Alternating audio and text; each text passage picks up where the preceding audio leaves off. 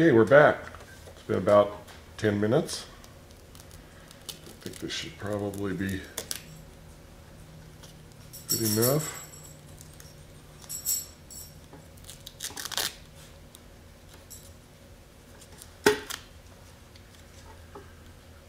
Looks good. Need to trim some of this off.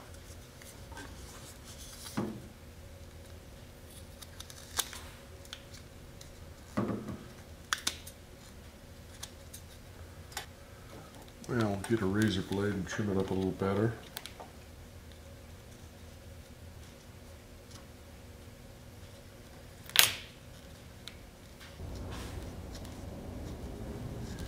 Trying not to cut into the unidirectional cloth. There we go. That's good enough.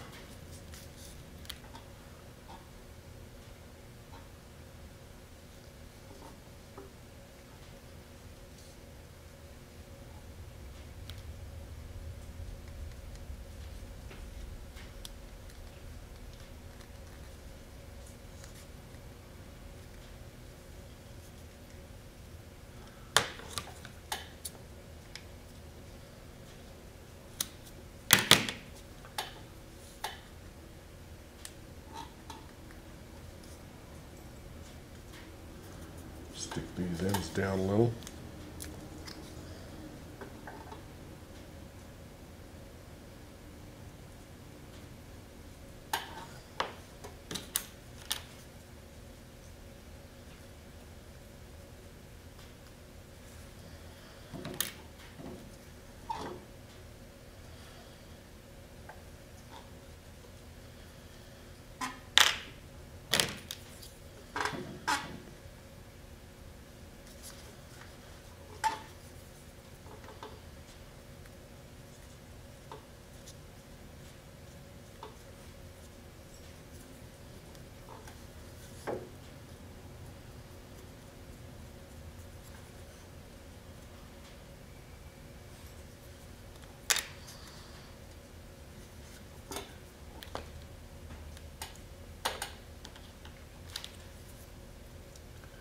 Little CA to hold it in place.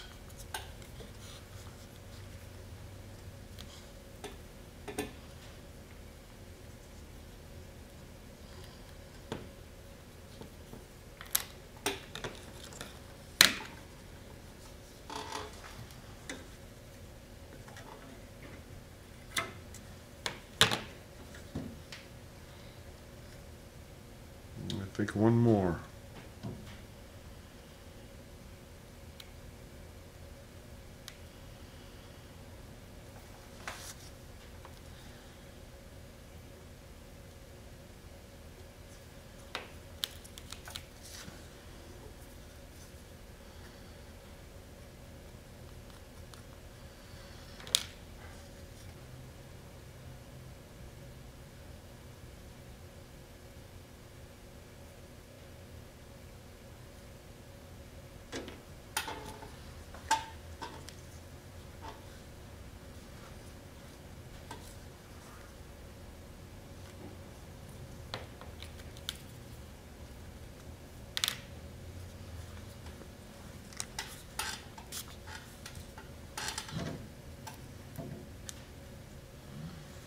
There we go.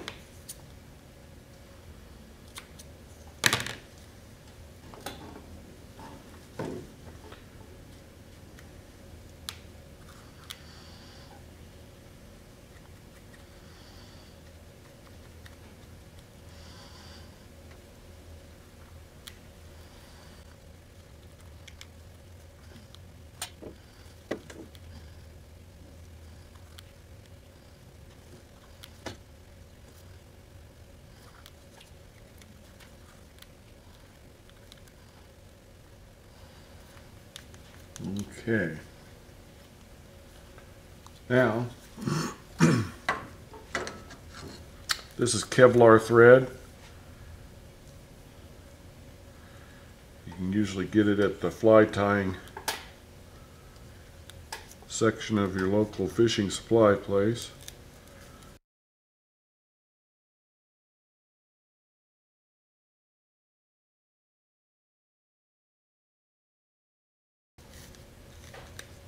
There. That'll be good. Cut that end off.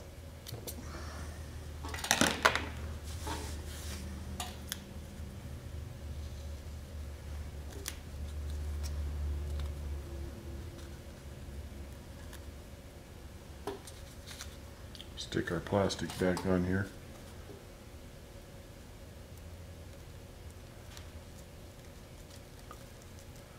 Just so our carbon fiber doesn't slip around the edge there. Okay. Wait for that to cure. You may recall that earlier I had said that I needed to, my original goal for building this landing gear was to make a better landing gear and also to make it more scale-like.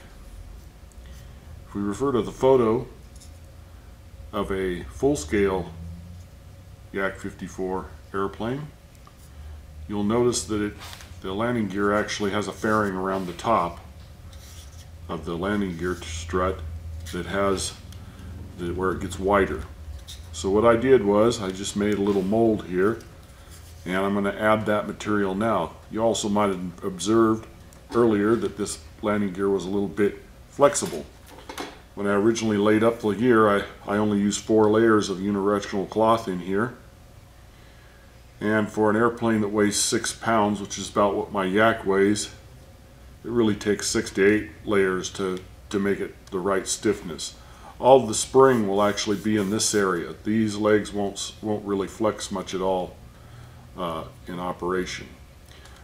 So what I did was I added a couple pieces of Dollar Tree foam board to the sides here.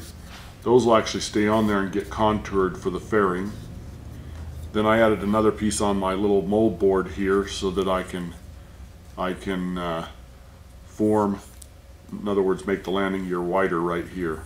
So first thing I'm gonna do is lay up 4 layers of unidirectional in here, just like this, right in this area right here. And then I'll lay in a couple more layers of unidirectional, clear up the sides of the legs here and tie it all into the legs. So let's do that now. So I've got my resin already mixed. Looks good. It's the regular laminating resin that we used earlier when we made the original laminate. So first I need a little piece of material here. This is actually 4 layers. Put some on here. That'd be enough.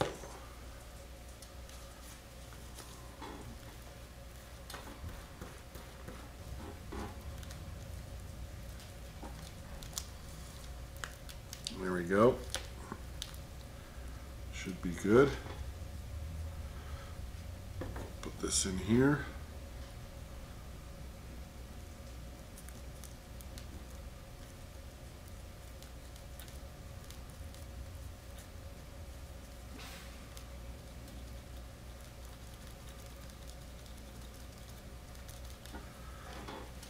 A little more resin there.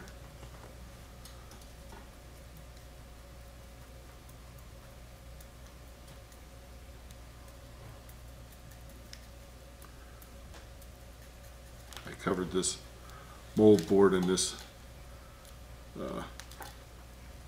part here with packing tape so this wouldn't stick to it.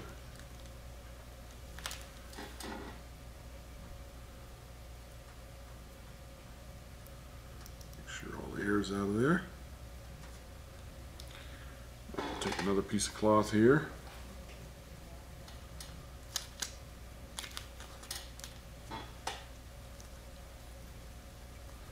Wet this out.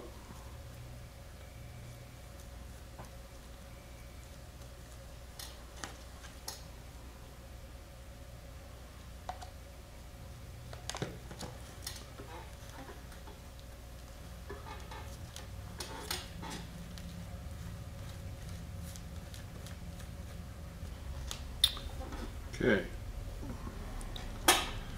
You also notice that I jigged this up with a put this board across here. First we'll get this nice and wet. And that's because I wanted this to stay nice and rigid while I was doing this, because this is our last chance to get everything lined up properly. So I went to extra care to make sure that all of the that'll be good.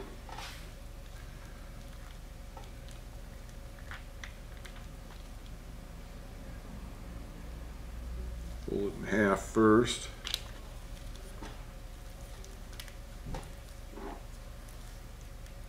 There we go.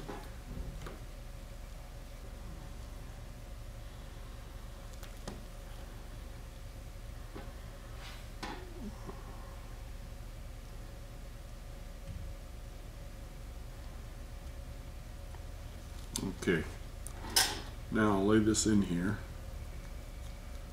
get it positioned here. I'm just going to fold this back like that.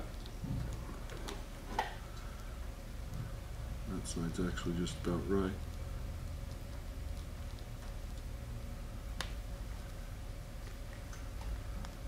And the back here,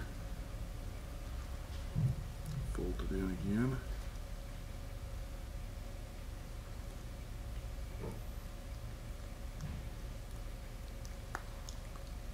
There.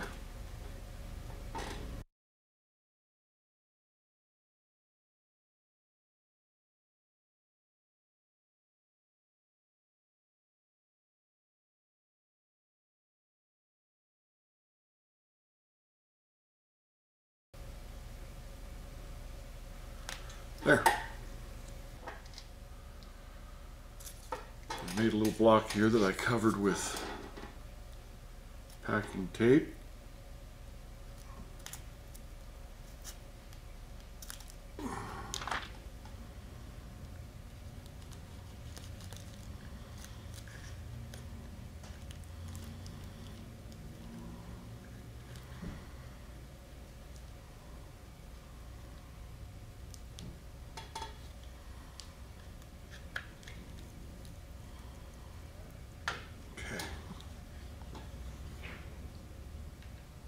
Good.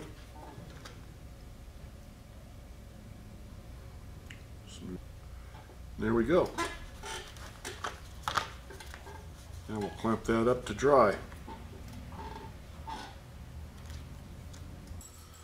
Okay, we've reached a milestone in our landing gear construction here. It's structurally, the landing gear is completed. It's got the right amount of springiness now. Appears to anyway. It seems to work just about perfect. When I put about 10 pounds of pressure on it, I get just about the right amount of spring to it. Perfect. So now, from here on, all I'm really doing is dressing it up a little bit. Also lightening it a little. When I laid the unidirectional carbon fiber in here yesterday, probably noticed that we got kind of thick. In fact, if you look at the profile here, you can see it's kind of thick right in here. And that's not structurally necessary.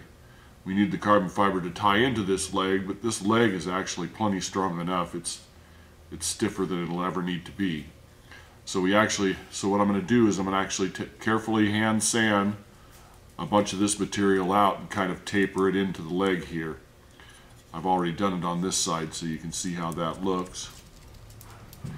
I've got this all sanded smooth and tapered in. And then I will also be putting some more foam in here, in this area here, and a little more foam here, and sanding this into the shape of the fairing on the full-size airplane. And a little shaping, a little sanding, a little dress up, clean it up a little bit, and it'll be ready to go. And then it'll be time to install it on the airplane. So anyway, let me finish the sanding and finish this in here, and then I'll show you the last step we're going to do, which is going to be to wrap some bi-directional carbon fiber over this to tie it all together. Alright, we've got the landing gear all sanded and shaped. checked out. I filled with the, I took the little space here and filled it with foam and a little lightweight filler. Same over here. Now we need to put a wrap all the way from the back around the front of bidirectional. This cloth is cut so that it's on the bias so that the strands of fiber run in this direction at 45 degrees to the long axis of the piece. So let's mix up some resin and get this laid on here.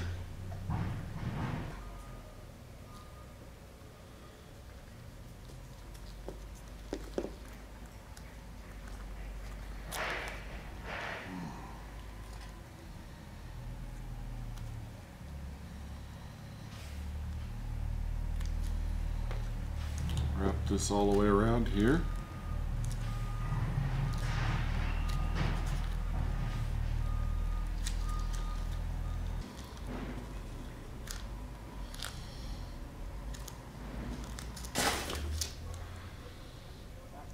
Perfect.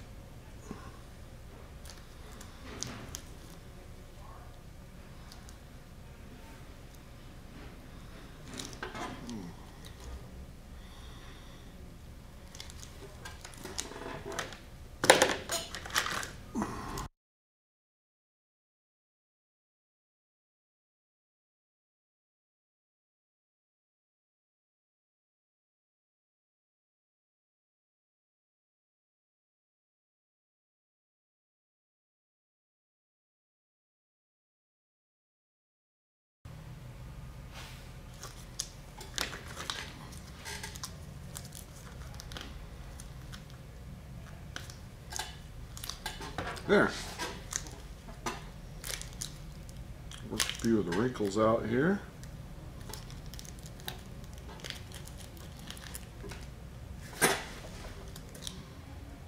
Little air bubbles out.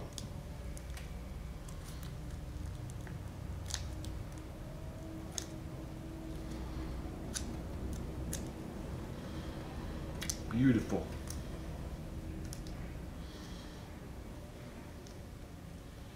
Now we'll wait for that to cure.